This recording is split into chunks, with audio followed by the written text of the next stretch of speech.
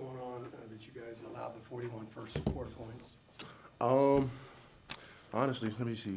In all honesty, I think it was just more of just a second chance points. A lot of guys came in. A lot of guys were crashing the glass in the first half for sure.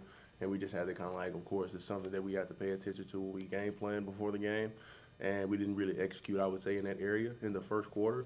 So it's like, guys were flying over us, grabbing rebounds, knocking it out back down to out the shooters. And it was just more and more shots just falling in for them in the first quarter. Then once we finally adjusted, I felt like that we took that extra step to kind of like take that away, in all honesty. What do you think of the defense, especially in the fourth quarter? Marketing didn't really hurt you at all down the stretch. Just the game plan. We locked into it, and we made sure we was there for each other. At the end of the day, we put the right guys in the right positions defensively to be able to talk and communicate and then just, I would say just play on the string, just being there for each other, being in the right spot at the right time, and then just paying attention to just like the details of the game plan that we had. We always wanted to send him left. We made sure he went left. If he went back right, we was there, high hands, no fouling, just really tried to stay disciplined on the defensive end. How much talk has there been amongst the guys about the trip, the importance of the trip? And do you personally kind of feel the weight of the trip? I mean, every day is a gift for me. So when it comes to just like the next game up, I always focus on that one game. And then we just take it one day at a time. And just like the conversations around the team, I don't hear really too much conversation about it. But and just like the atmosphere and the vibe within the team, we know for a fact that this trip is important. So it's more of just like, I would say the atmosphere, the persona, and just like the demeanor of how we just like hold ourselves coming out. And we just know at the end of the day, we have to come out. We have to fight a war night in, night out. It's not going to be hard. It's not going to be easy for us on a night-to-night basis. We have to make sure we stay locked into just like our keys and our principles going down the stretch, especially with this trip. We got a big one tomorrow. Play those guys 2 times in this, next, I would say, 4 days? We play tomorrow, 2 days in between. Play them again. So we just have to really just kind of stay locked in, stay together, in all honesty, just keep having fun with the game. As a quick aside, how long have you had the necklace? Did we get a better look at it? The landlord necklace? Yeah. And the 21 I got, my wife got it for me on my birthday when I was back in Washington, so I got it this year. And every time I get a chance to just really just kind of like put it with any type of outfit, I make sure I do. She really feels good whenever she sees it on the pictures and stuff. I got to make sure I show off her gifts from me, for me. At the end of the day, she's going to be mad at me. So you've done that. Thank you. Jason was saying that you thought you guys did a good job of adjusting to the physicality. Do you think that's the physicality maybe this particular game, or do you think this is an indicator of kind of what it's going to be down the stretch of this last of the season?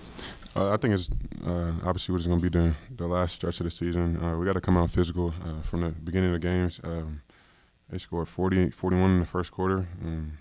We can't have that, but I feel like we did a great job the whole rest of the game on the defensive end. So,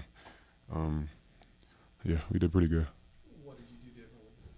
Being more aggressive, being able to talk more on the defensive end, and just we stayed connected. So, after the first quarter, we all came in and said that was way too much. So, we just kind of adjusted from there, and good things happened. What do you think of the way you got a 1-point game there, 97, 96, and then was it the defense that kicked in that kind of swayed it to your side? Yeah, we just kept playing. We got some stops and converted on the other end. So for us, we got 2 of the best guys in the world. So we got to play defense and be great on that end, and so they can come down and be great on the other end. So I feel like we did a great job of in the second half of that, and it showed, and we obviously got the win. Is your playoff situation something you guys actively talk about? Yeah, we know every game matters. It's a lot of, obviously it's a lot of teams that are right in that little spectrum. So for us, like I said, every game matters, and we have to take it as that each and every night. We can't take anybody lightly. We can't play anybody by their record, and we have to come out and just be aggressive and be physical each and every possession. You think about these 2 games in set coming up, obviously, could go a long way toward deciding a lot of things. I'm excited. I can't wait to go out there and play. I feel like everybody else is excited as well. Like I said, we all know what's at stake, so it's going to be a real exciting 2 games, and I can't wait to get out there. You told us before the game there was a different Utah team that you played tonight. What do you think was key for you? Particularly with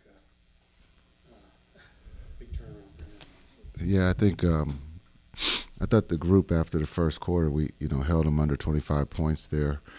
That first quarter was kind of like a shoot around. They were shooting, we were shooting.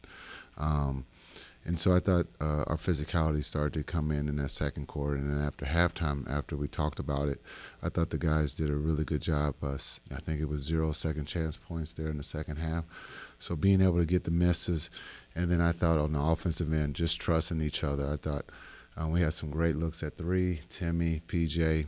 And so just the trust that they missed some early, but again, in that second half, they went to him, and PJ made some big threes for us. Timmy made some big shots for us. So just the trust that everybody has in that locker room, where everyone's just talking about if we can make a couple threes, how easy the game can become. And so, again, we talked about Utah. They fought. This is a hard place to win, and I thought the guys did a great job of executing down the stretch.